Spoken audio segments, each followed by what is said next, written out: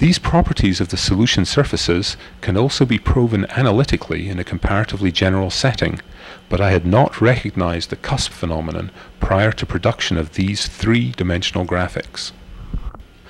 MC² is interactive in another sense.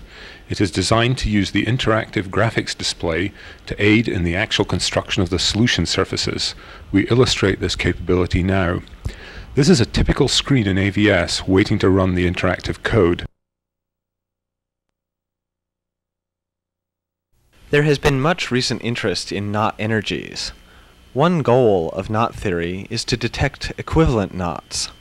But if we take a complicated knot like this, it is hard to tell how we might simplify it. One idea, shown here, is to associate to every closed curve in space an energy, and evolve the curve to reduce this energy. Our energy is like the potential energy obtained if we spread electric charge along the curve. Minimizing it makes the different strands repel each other.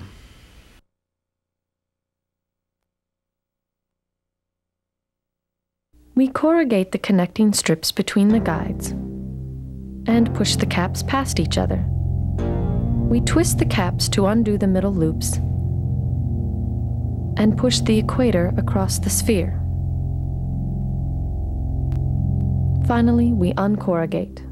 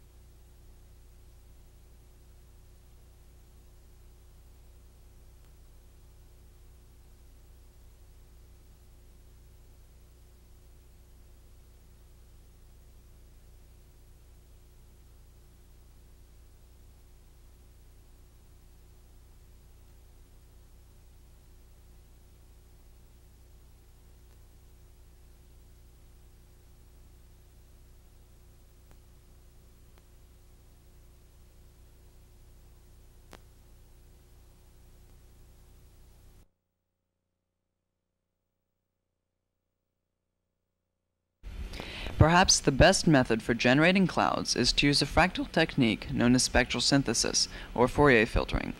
The method uses an array of complex coefficients based globally on dimension, locally on frequency, and multiplied by a Gaussian random number. The array is then run through an inverse Fourier transform. Perhaps the best method for generating clouds is to use a fractal technique known as spectral synthesis, or Fourier filtering. The method uses an array of complex coefficients based globally on dimension, locally on frequency, and multiplied by a Gaussian random number. The array is then run through an inverse Fourier transform, generating an array of real numbers. These numbers are then interpreted as intensities. The blue background is made up of those values which are less than the median value.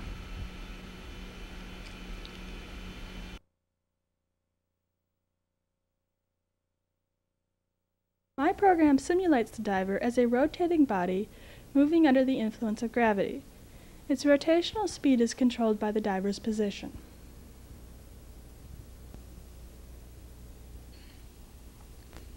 We calculate the angular velocity at each frame by finding the moment of inertia of the diver and then following the law of conservation of angular momentum. The program figures out how flat a dive is and then sets a splash height. The splash then moves under the influence of gravity. That was an under-rotated front 2.5 in the tuck position.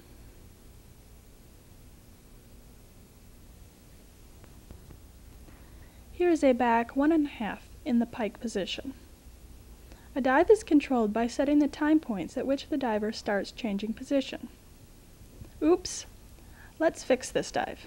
The problem was that the diver kicked out of the pike too late, so we must change that time point to an earlier time. So we will set the lineup time slightly earlier.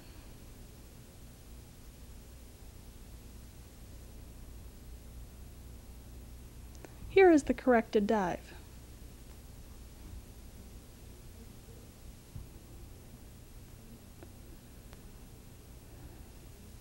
Now, wasn't that better?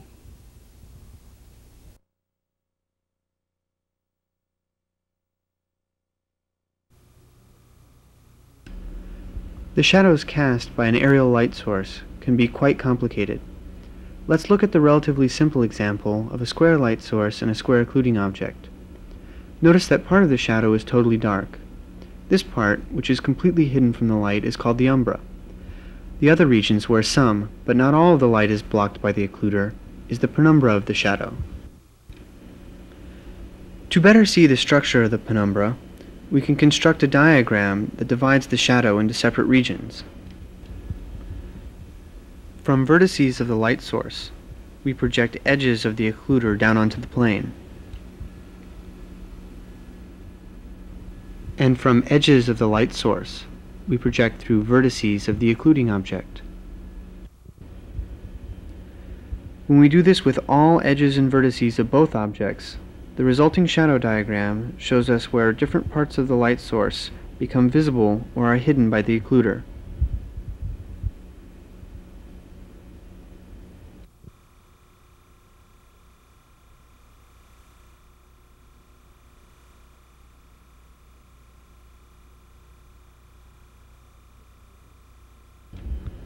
Let's take a closer look at the diagrams, this time from directly above.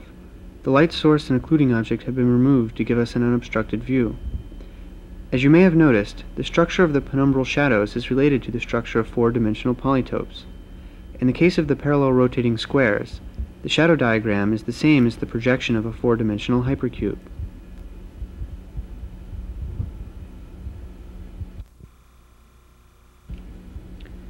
Let's remove the diagram.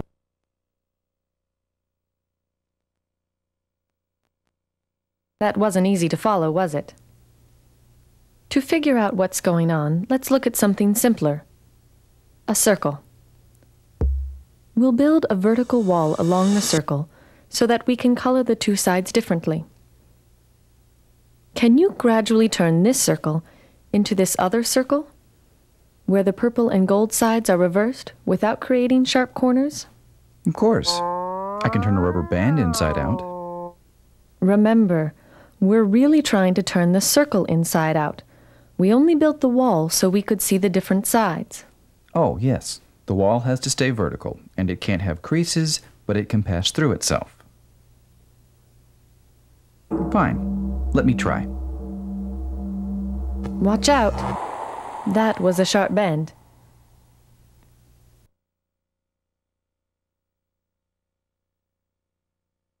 To see another one, we temporarily return to 2 dimensions. The top and bottom of the square connect as before, but this time the left and right sides connect with a flip. When the spaceship takes a trip around, it comes back upside down. But the second trip restores it to its original condition. Let's watch the trip again on the original square.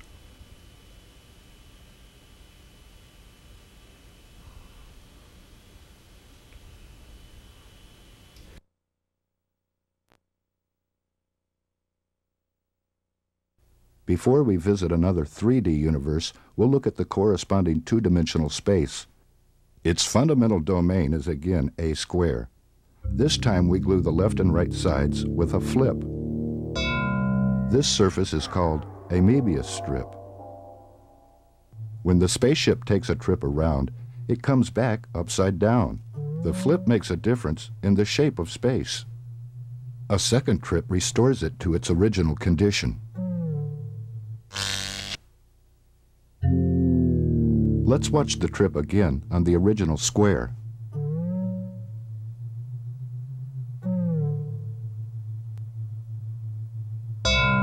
Now glue the top and bottom of the square with no flip.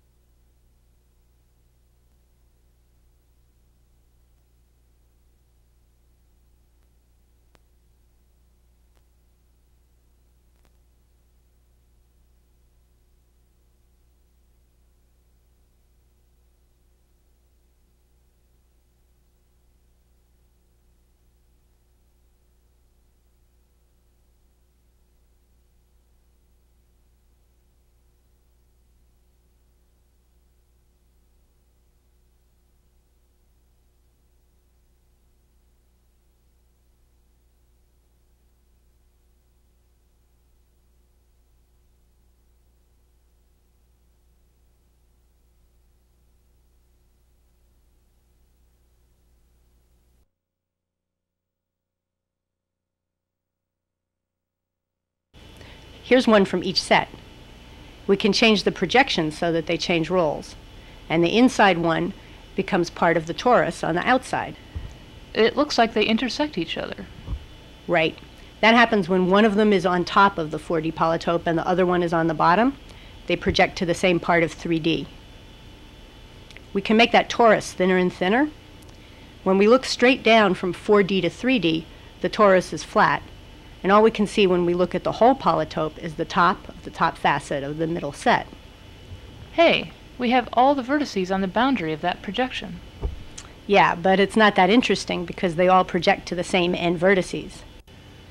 To get them all to show up as different vertices, we have to change the polytope in 4D. We shift all the vertices just in their first two coordinates, keeping them lined up in facets the way they were before. Now we can see the top facet and the bottom one and all the ones in between.